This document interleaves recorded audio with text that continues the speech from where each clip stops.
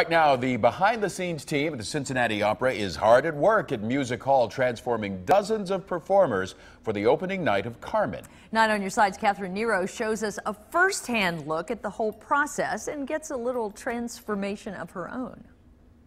Now to that breaking news. This is how most of you know me, anchoring with Chris Riva on Good Morning Tri-State. A performer? Not even close. This may be the closest I get.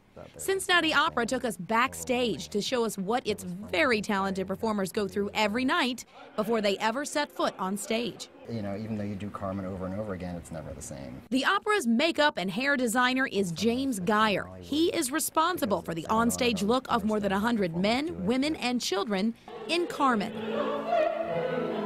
As far as principal artists, you know, the stars, the main characters, my assistant and I do 5 each before curtain, so we start 2 hours before curtain. That means pin curls, a wig cap, makeup, and being fitted for a hand-knotted wig. Yeah, kind of look like a Kardashian. But what seems like heavy makeup up close has to play to the patron in the last seat in Music Hall. Now off to wardrobe. Come on back with me. Right. Carmen is the story of a gypsy, and Diana Adams and her team create and collect costumes and jewelry carefully chosen after meetings with the opera's director to reflect the period and the story perfectly. Carmen is a very grand opera, and Carmen is a great first opera because you will know so many of the songs without even expecting it. I think you could fit in. I think I'll leave that to the professionals. Carmen opens tonight with 3 more performances through next weekend.